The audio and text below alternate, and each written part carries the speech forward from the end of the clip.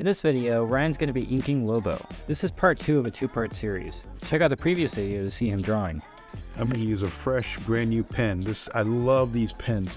I love them because they have like this brush tip, and it's literally like I'm painting. Guess where I learned when I was learning how to draw? Guess how I learned my anatomy? He-Man toys.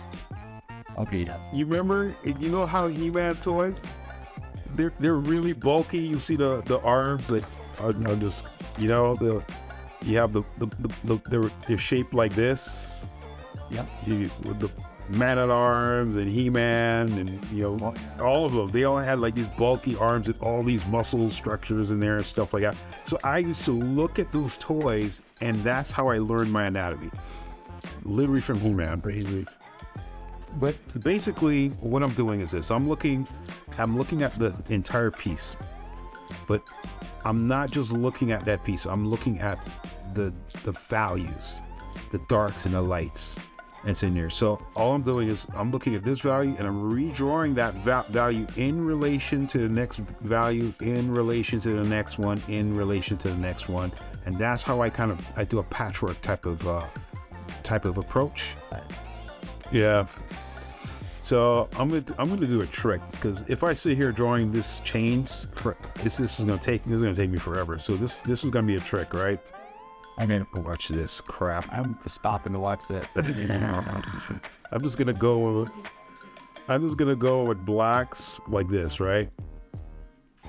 And this is another thing I like to do is I just like to leave an impression on the outside like this.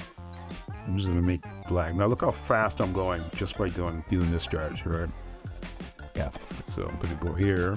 So I'm pretty much done already. Watch, you'll see a better. So from here, I'm pretty much eliminating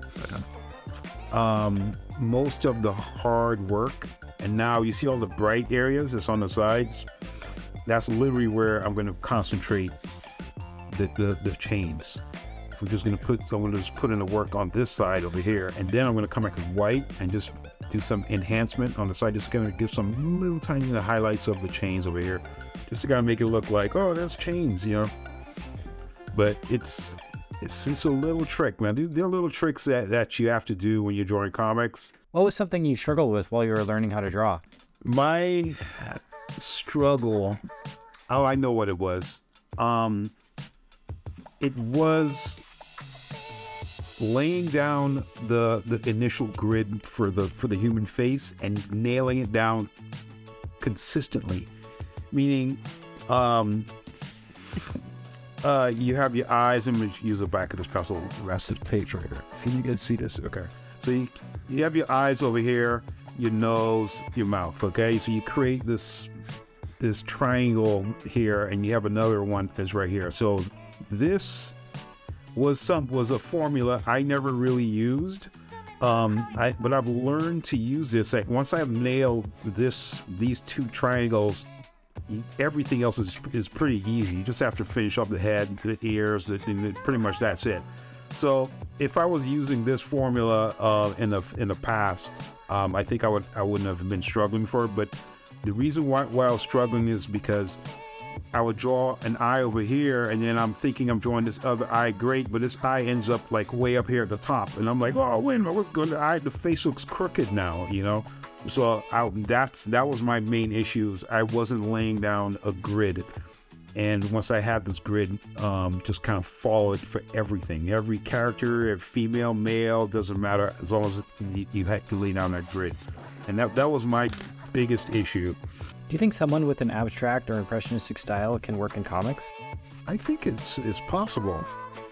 We draw in this style, this pattern. It's basically because there's an audience for this style, this pattern, these people. People want to see this style, so we draw in this style, and it makes it easy for us because it's like a secondhand formula that we don't really have to think about it. We just go. But if you look at comics, you're basically just telling a story using a visual medium. And so who's to say what that visual medium can be? It could be pretty much anything. you know, any style, any direction you want to be. So if you feel like a specific art style fits the story and the characters and the vision that's in your head, go with it. How often do you draw in a different style from what people know you for?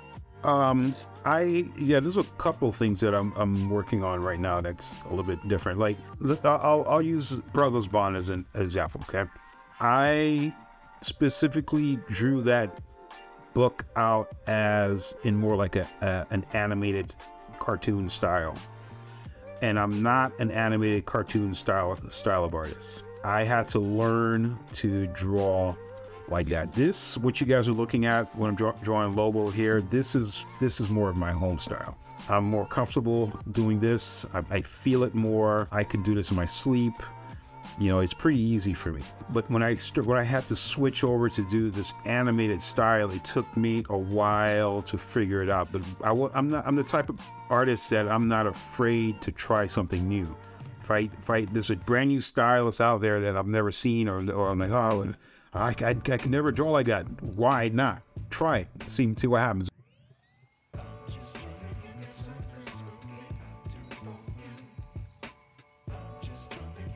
Now, you remember I said I have like a painter style? This is it. Yeah. This is like, I'm not caring about where certain lines go. I'm just going. I'm just trying to capture a shape, and I know it's a silhouette, so I'm just gonna go for it. So, you know, whenever it comes out of it, comes out of it. And sometimes my mistakes turns out great. I'm like, oh, cool. I wasn't planning for this, but it's here and it looks great. What's the craziest deadline you had to deal with? My editor sent me 3 scripts. I started drawing issue 1. I'm like, oh, great. I'm drawing issue 1. I drew issue 2. Great, issue 2. I was like, let me get started on issue 3. And as I'm getting ready to start issue 3, my editor calls me up and then he said, hey, where's issue 2? I said, I just finished issue 2. I just sent it to you. I don't know what's going on. And he was like, no, that was issue 3. You need to send me issue 2. And I was like, what? I told my editor, I will have issue 2 done by the end of the week. And I got off the phone with him. Then I call in the cavalry. So I call in Dan Norton and Javon Kirby. Everybody knows him as JJ Kirby, right? So I call them in. They came to my house and they spent the entire week at my house. They slept there. They ate lunch, dinner, everything. They just crashed on my couch. They didn't leave for a week. At that time, I was already drawing. I was working at a video game company during the day where I was doing concept art. I was doing my day job, and then I would come home and draw Star Wars from like 7 at night to like 4 in the morning. And I would just get about 2 hours of sleep, 2, maybe 3 hours of sleep, get up, go back to work, come back home and draw. So what I would do, I would draw the page to a certain stage, and then Dan and JJ, they would come in, they would help me with the backgrounds. So they kind of knocked out a lot of the background stuff because there were a lot of vehicles that was, you know, a lot of, you know, the Millennium Falcon and all that stuff. I built the Millennium Falcon in 3D, and I rendered out the images of the Millennium Falcon with an outline. Like I just rendered out the line parts of this, so it looked like it was artwork. So I just slapped those in there. We finished an entire book in 5 days.